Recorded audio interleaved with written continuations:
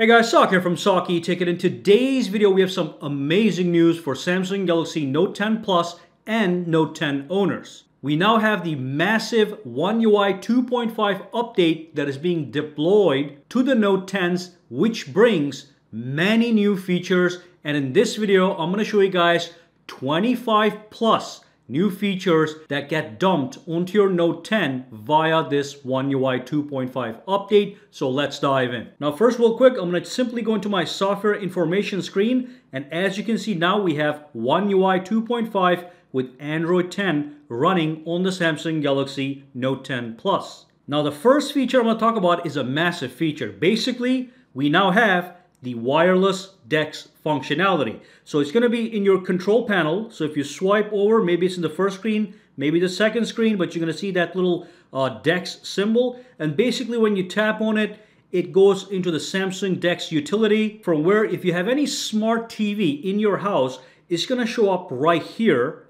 It has to be a smart TV, and then you tap it and it simply projects the Samsung Dex interface onto that TV. That is a feature a lot of people have been waiting for. So that's number one. Let's move on to number two. All right, so here's a quick demonstration of wireless Dex. Here's a Samsung Galaxy Note 10 Plus, and there's the high definition TV. That's a smart TV. So all I'm gonna do is I'm gonna pull the notifications panel down, okay?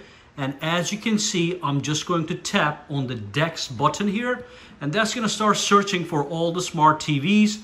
So I'm going to tap on the one that appears in the list, which is this one right here. As soon as I do that, it's going to give me the option to start now. I'm going to tap. Okay, let's see what happens. All right, takes a couple seconds here. And as you can see, something is happening on the TV. We have the Samsung Dex functionality. Here's the phone, okay, and here's the TV. I now have a full-fledged computer on the TV. Now the next feature we have is also a keyboard feature. So I'm going to bring up the keyboard in any environment, and then what I'm going to do is I'm going to tap on my settings. It's going to go to the settings, and what you can do now is you can go to style and layout off the keyboard, and what you can do is you can go to modes option, and what that's going to allow you to do is you can actually now pick a split keyboard when you are in the landscape view. So the split keyboard is going to make it a little bit easy for some people to actually type it in when you have the keyboard like this. When you go to the landscape orientation, it's going to be easy to hold the phone and type with two fingers, no problem. So that's another new feature. And of course, if I go back to my settings, you can customize that further based on your needs. So when you're in portrait mode, you can choose which kind of keyboard you want. When you're in landscape mode, you can choose which kind of keyboard you want. So that is fantastic. So one great update has to do with the Edge panel. So we have some enhancements with the Edge panels.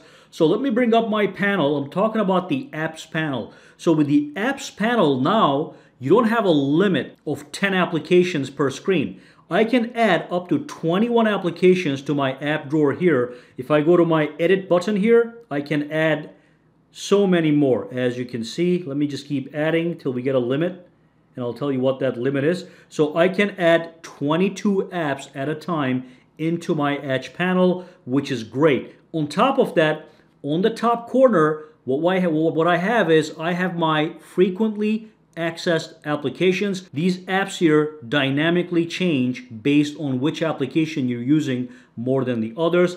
And at the bottom, I've got all the other 22 applications. On top of that, I can tap this button and I can access all my applications right from here. That's just fantastic. I can even search for a specific application just from the Edge panel. So instead of swiping up, go to my app drawer, I can do it from here as well, just like that. Fantastic. We also have a great multitasking enhancement. So let me go over here. Let me just launch my multitasking. Let's grab settings. Let's launch settings first and foremost. Then what I'm going to do is I'm going to grab the calendar. Okay, I'm going to swipe it here. And now I have a multitasking window. Now we have a blue bar here. I can tap this bar, switch these over if I want. Okay, oops, I just tapped on that by mistake. Tap over here, switch it over. Okay, the other thing I can do is I have settings and calendar right here. I can tap on plus, and what it does is it creates an app pair and dumps it into your edge panel right here, the app screen edge panel. So that's an app pair of calendar and settings. So if I were to exit all these applications, let me kill all the applications. Let's say I want to quickly launch those two applications. I have my app pair, tap it, boom. All right, you can do that with any application that supports multitasking and swipe away when you're done. All right, brand new feature. And of course, we have some really huge updates to the actual camera, bringing up the value of this phone even higher. So let's go to the camera, and the brand new thing that we have is if you go to more, okay, you are gonna have the Pro Video mode. So the interface for the Pro Video mode has changed, and first thing we have on the top here is we have the histogram. So if you want to use a histogram while you are recording a video, you are going to get that right over here. You simply tap this on and off, and it's going to activate or deactivate the histogram. Number two, on the top corner, it now actually tells you what is the current definition and the frame rates for that particular recording session. So in this case, this is full high definition, which is 1080p at 30 frames per second. Now, if I went to my settings, and if I went to Pro Video Size, which is also another brand new option, and I were to switch over to another resolution, let's just pick this one as an example. Now, when I go back outside, you'll notice it now says UHD, which is Ultra HD 4K at 60 frames per second. So you get that symbol on the top, which tells you exactly what you're doing. And of course, you can see another obvious thing is we have a microphone meter here. So as I'm talking, it is showing me the levels of the microphone on the side right here. Again, great for professionals. Now on top of that, if I tap on this Omni button, which is also brand new, you can now choose to use whatever microphone you please. You can use the omnidirectional microphone, which is all over the camera, or you can just use the front-facing microphone on the camera, or you can simply use the rear-facing microphone if that's what you want. And as you tap on them, it tells you which one is best for what kind of capturing, as you can see right here. And of course, if you were to connect a USB microphone or a Bluetooth microphone, which could even be your Galaxy earbuds, you can use those as microphones to record a video. Another great feature. On the top here, it gives you all these various options. We have a brand new aspect ratio. Again, if I go to the settings, and if I go to the Pro Video Size, we have this new aspect ratio in which we can now record in the Pro Video mode, and we can pick all these various resolutions. So we do get a big set of updates for the actual camera with this One UI 2.5. We also have something over here. If I go to my single take option, I can now tap a button here and change how long I want my single take option to capture stuff. So I can go from 5 seconds, 6, 7, all the way up to 15. You can pick any number in between for your single take customization. All right, so those are all the camera updates. Let's move on. Now we do have some changes to our always on display. So let me go to my settings. Okay, I'm gonna go into my lock screen. I'm gonna go into my always on options here.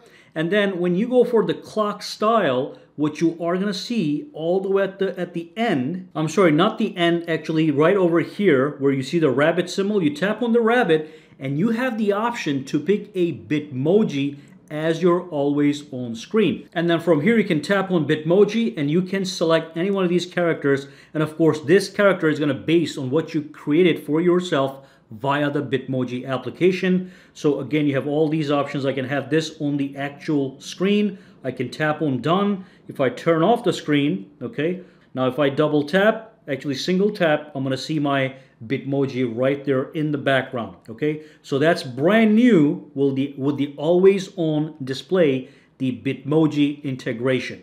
Let's move on. Now we do have some brand new Wi-Fi options. So let me go to my Wi-Fi settings real quick. I'm going to go right over here. I'm going to go over here, go into my Wi-Fi, press and hold. Takes me to the settings. So with One UI 2.5, based on where you are, when your phone senses connections, it will actually label them as fast and very fast or normal connections. So you are going to be able to, maybe if you're in a public location, pick the fastest option you want just by visually looking at that Wi-Fi connection, that access point. And also, let's say you do want to connect to a Wi-Fi. Let's just pick this Wi-Fi here. And let's say that you're in your friend's house and your friend is a contact, an added contact on your Samsung phone. What you are going to be able to do is you're going to see an option at the bottom here that is going to say request password, and your friend can simply tap on approve. And then even without having to tell you the password or you entering the password, you can just request it and log in right away super quickly. So that's going to be a new One UI 2.5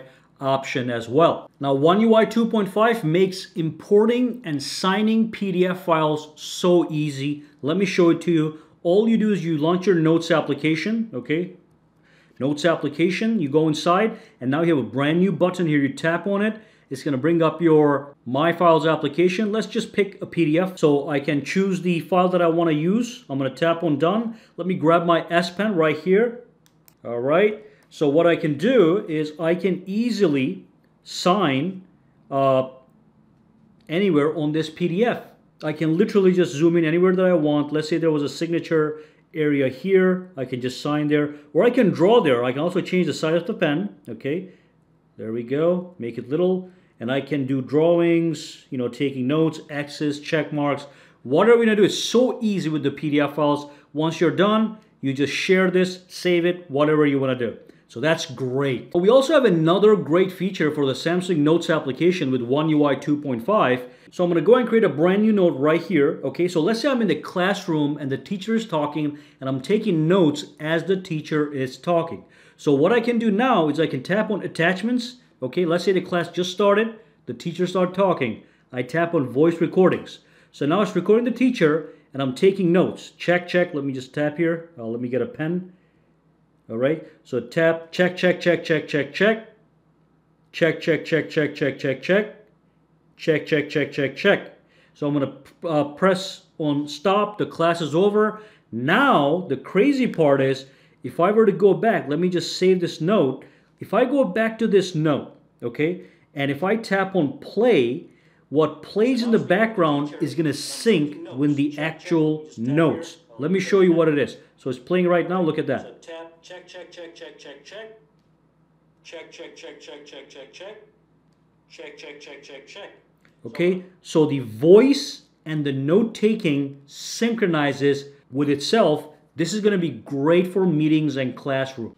And of course, another great feature is if you tap on this button, now you have folders. So you can have folders within folders, as you please. Previously, it was just categories. Now, if I tap on manage folders, as you can see, under folders, I have all these guys. Under quotes, I can have different names. Under work, I can have different scripts for whatever I'm doing, and I can add folders as I desire. So now I have the managed folder option as opposed to categories. Much more organizable with this option. All right, so that brings us to the end of this video. The Samsung One UI 2.5 update for the Samsung Galaxy Note 10 and the Note 10 Plus.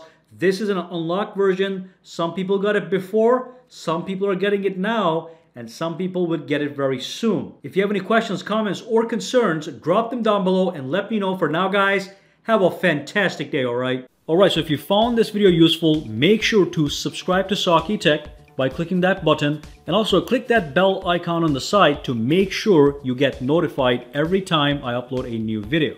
And if you do use Twitter, Instagram, or Facebook, you can follow me at SAKITECH online to get the latest updates as well. Alright, have a fantastic day.